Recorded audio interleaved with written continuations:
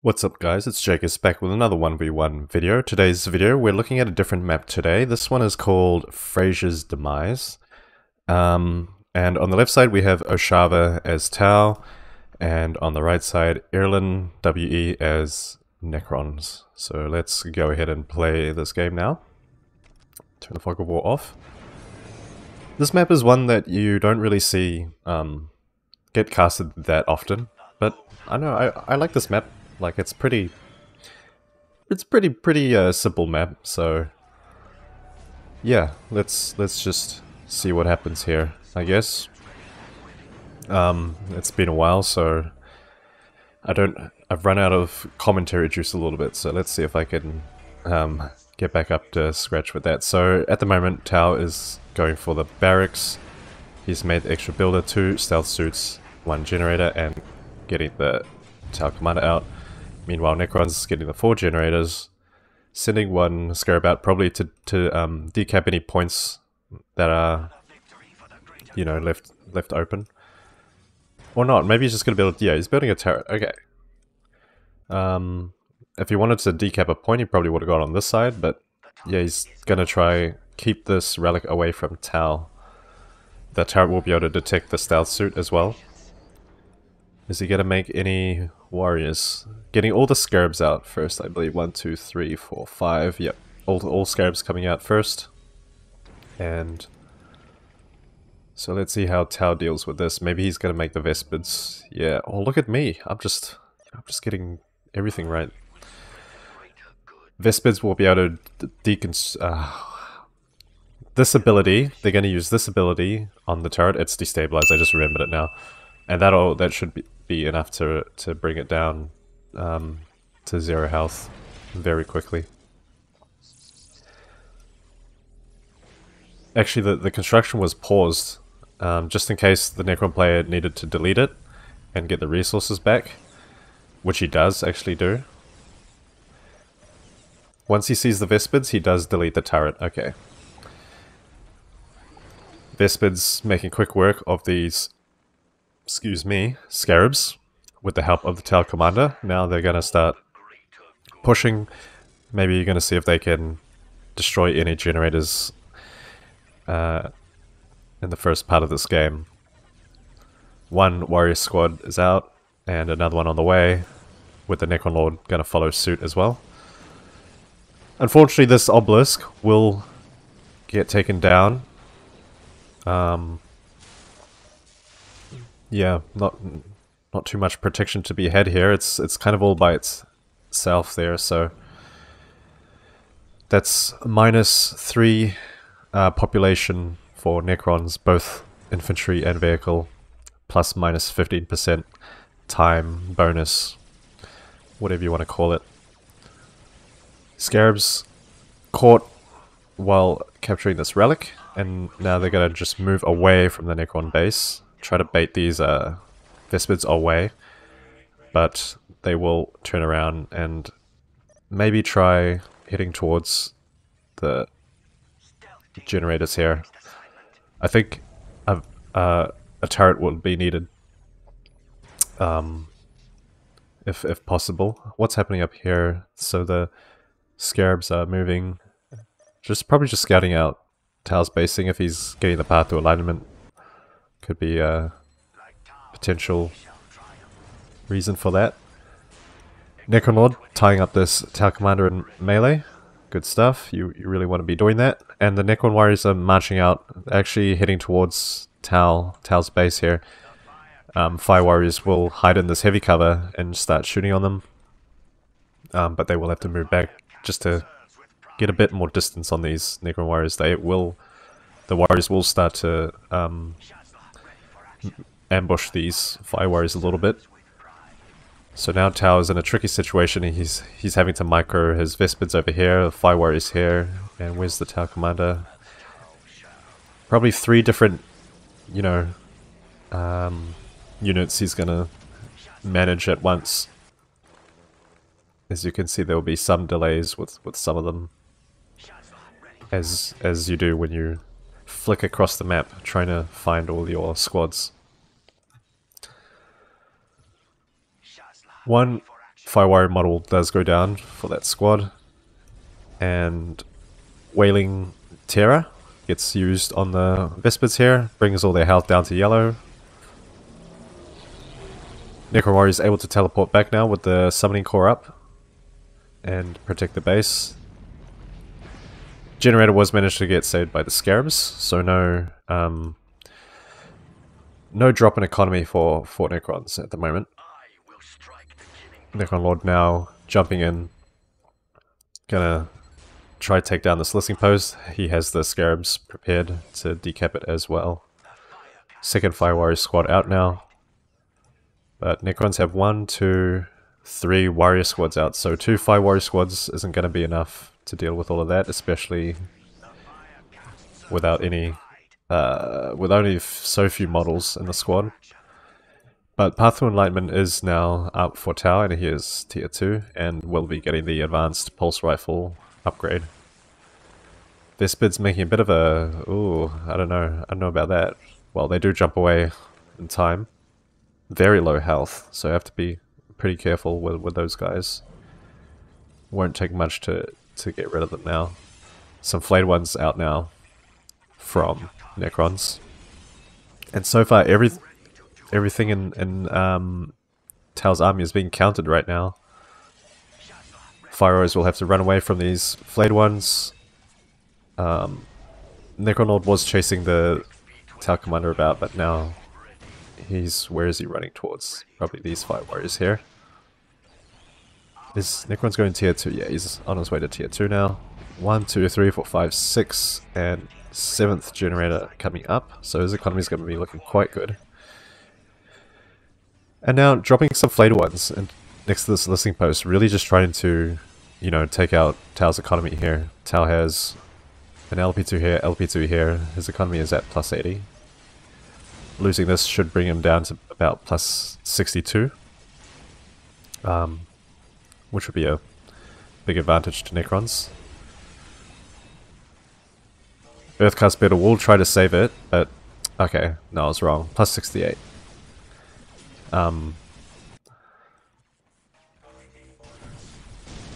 the listening post goes down, so but Tau immediately rebuilds it.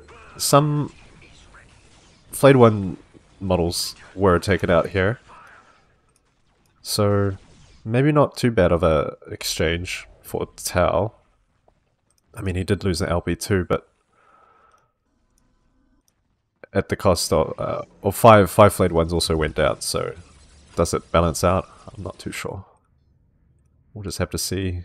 Let's look at Necron's economy. Yeah, he's at plus 80, but he's only in the hundreds with his float. Doesn't seem like there's any global research on the way either, so Necrons has this nice army, but he's got to be careful that the Necrons don't have the armor upgrade either. And since the Fire Warriors have their advanced pulse rifle, these Necron Warriors will have to watch out. Actually, is he? No, he's not even doing the research for the disruption field. Immortals are now out here. For what purpose? I'm not too sure. Maybe, yeah, towers go for the vehicle beacon here. Bit of an odd push. Oh, I see. Okay, so the Flayed Ones were going to come out, and probably the Necron Lord, yeah, is causing a bit of trouble here. Are these guys being reinforced? Yeah, they're on Overwatch, so that's going to sap the Necron's power a little bit. But if he can manage to take down this LP2, that'd be great.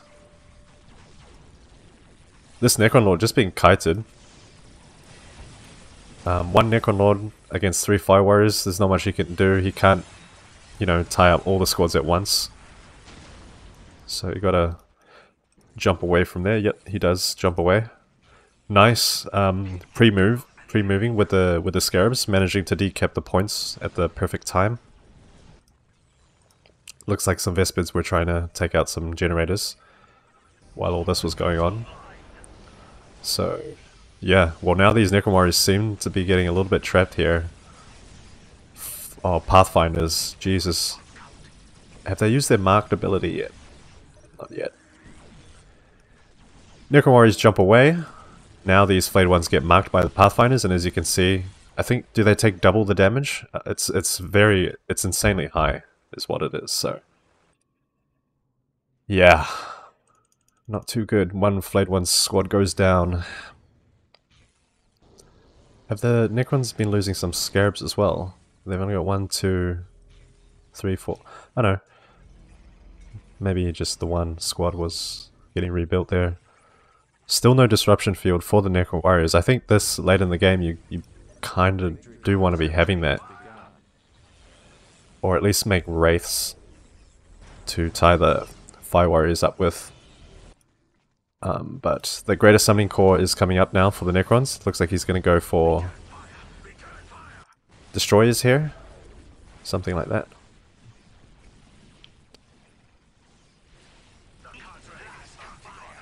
These Fire Warriors are nice and evenly spaced.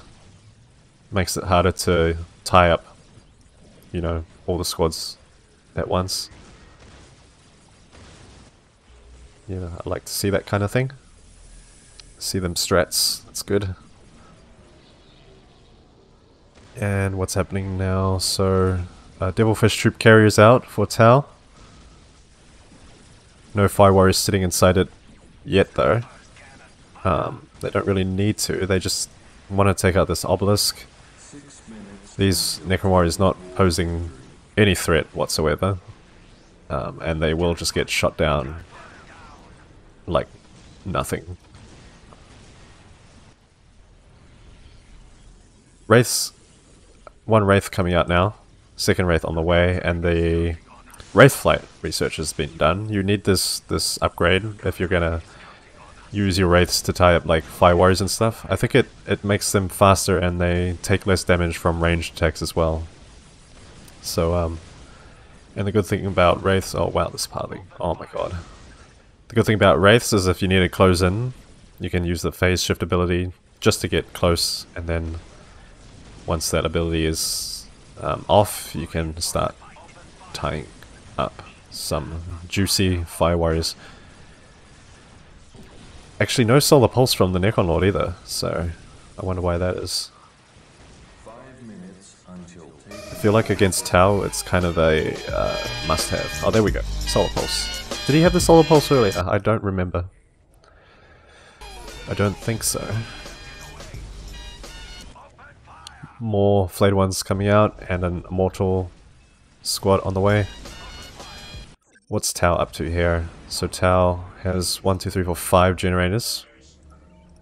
One more Fire Warrior squad coming out. 1, 2, 3 Fire Warriors. Plus the 1. 4 Fire Warrior squads on the field.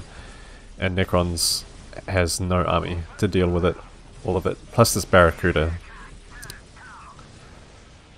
Wow. A combination of Fire Warrior infantry, sorry, Tau infantry and their vehicles was it's a very deadly combo here. The Devilfish as well, pretty good vehicle, especially since it can stay infiltrated. Now Necrons is in a bit of a pickle here, he can't fight on both sides at once. If only you could break up the model squad, but you know, they're not even that powerful. They are very good against vehicles and buildings though. Cooldown time on that Solar Pulse is pretty fast, I have to say. Second pulse comes down here. But unfortunately Necron Lord perishes. There's just so many Fire Warriors, not enough to counter them all. And GG gets called by both players. Very well played game. Yeah, Necron just needed a lot more. He had a lot of warriors. No disruption field though, so they were not gonna do anything. And Tau just kept spitting out units. When your opponent does this, you have to do the same as well, otherwise you'll just get overwhelmed by the sheer number of units that they produce.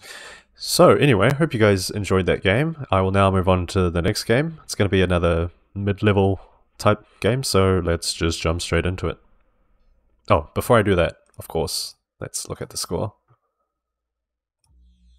So yeah, as you can see, Oshava getting 81 kills compared to Ehrlen's 21.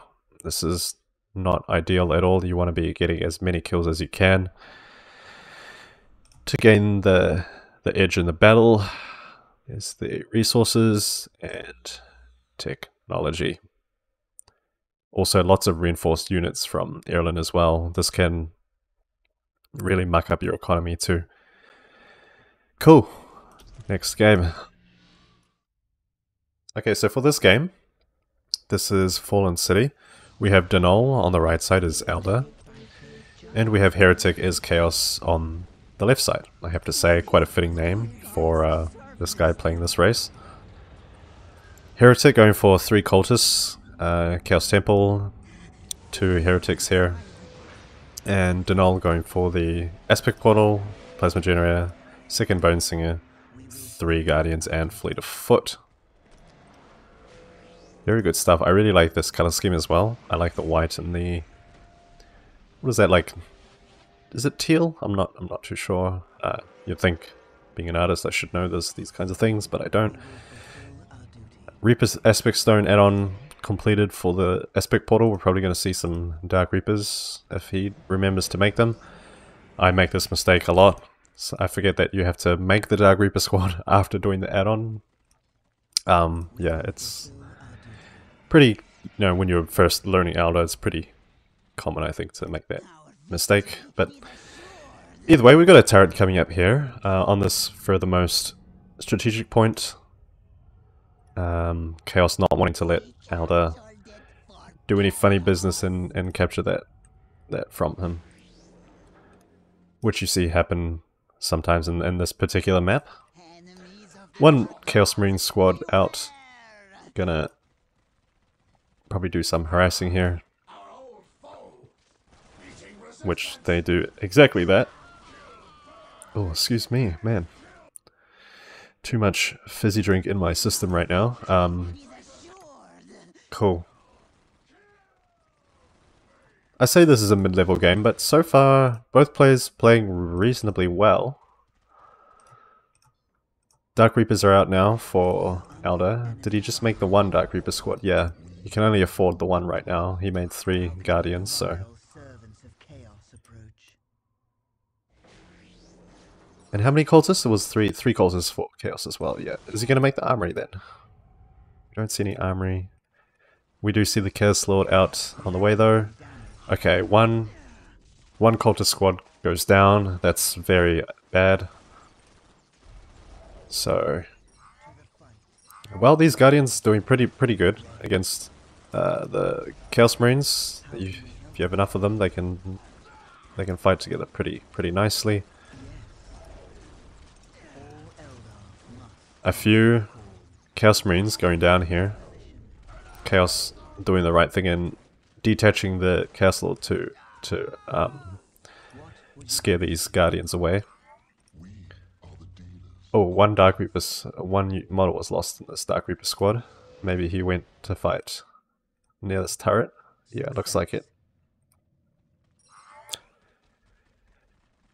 So far, the economies are plus 56 to plus 10 for Elder, and plus 62 to plus 0 for Chaos. Okay, so he decided to leave out the generator at first, to focus more on getting some troops.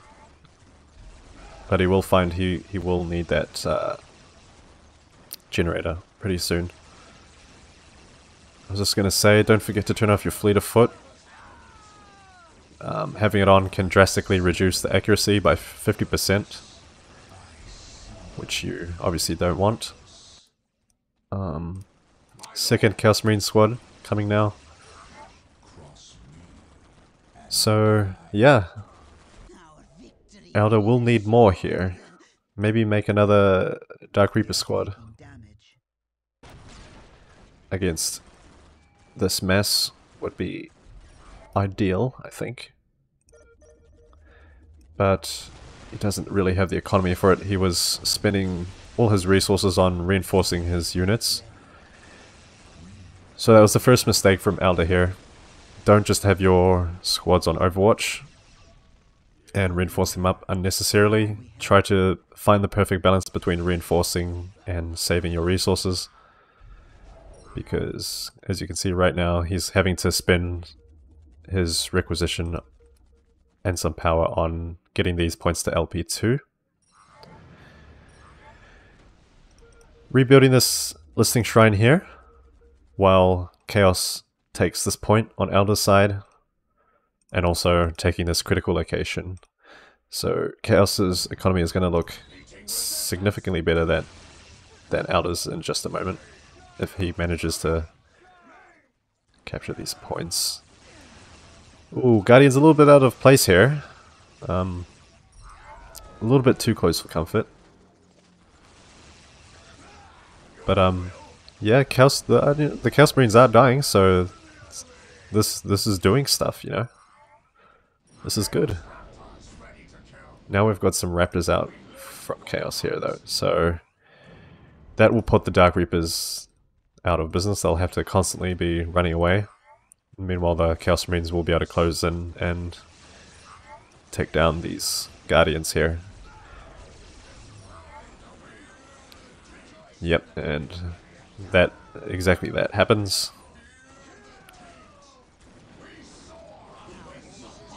These Chaos Marines will just have to keep on moving to catch up with the Guardians.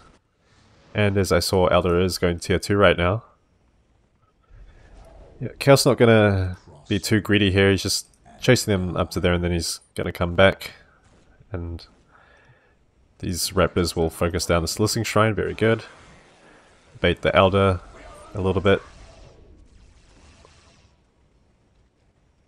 Nice movement. I like this. I like this play by Chaos here, getting his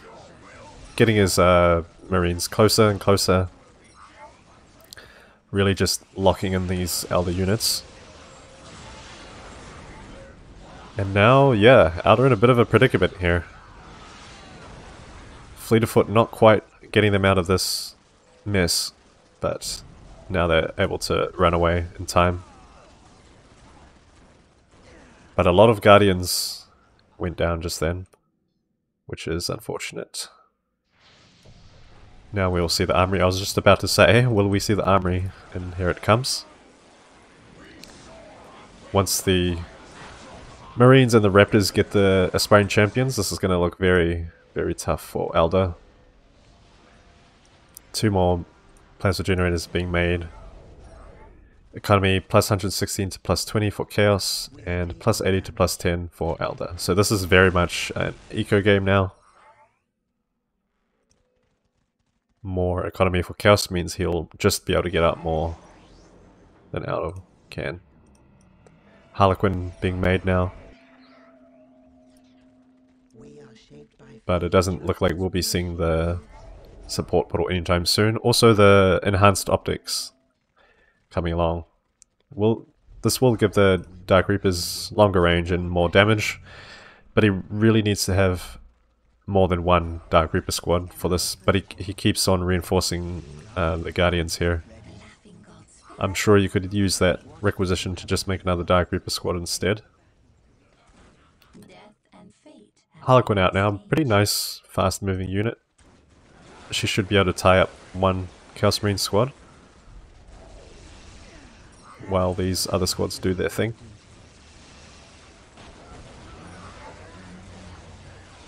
Dark Reapers getting caught up in the thick of it here. Should have been moved away much earlier. And here comes the Harlequin using the Dance of Death. Nice ability, knocks away the units. But this ability, I like this one, the Kiss of Death, I think it's called. Yeah. Pretty nice ability, but I think the Elder player was too focused on using it that he lost all his units here. So that was just poor micro on Elder's part. Yeah, here's the other Dark Reaper squad that was supposed to come like 5 minutes earlier, but you know. Well, what can they do now? Just hide, I suppose. Chaos should already be tier 2. No, just about to hit it. Yeah, there he goes. He's tier 2 now. And, well, at this point, all he has to do is just get out vehicles, and Alder will be screwed. Nice big army from Chaos here. 9 Marines in each squad, plus 9 Raptors. Nothing really stopping him from pushing right now. What does the map vision look like for him? Yeah, look at this. This is very nice vision. And for Alder, it's looking pretty scary.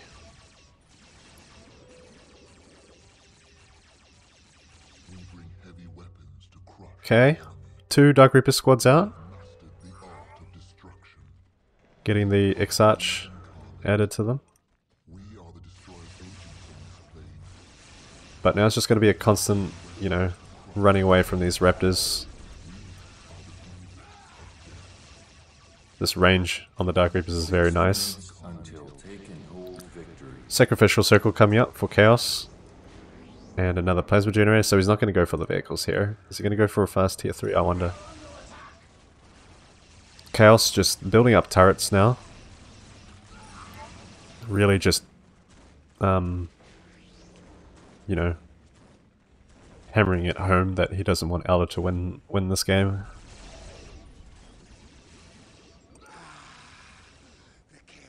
Raptors keep moving forward, but not really being supported by their Marine friends here. I think Chaos is just being a bit cocky at this point. Or maybe that's just my aggressive mind projecting right now. Oh, 3 Dark Reaper squads, I didn't see that. Maybe that's why he's playing it a bit safe. Well, still, I think the damage output from these Marines would be able to deal with all of that anyway.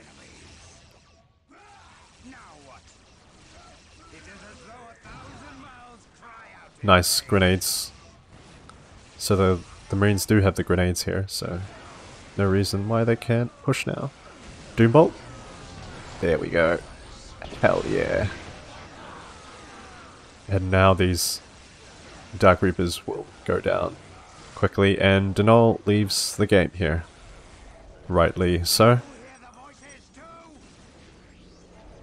What does this mean? Anybody want to translate? GG, does it? Maybe?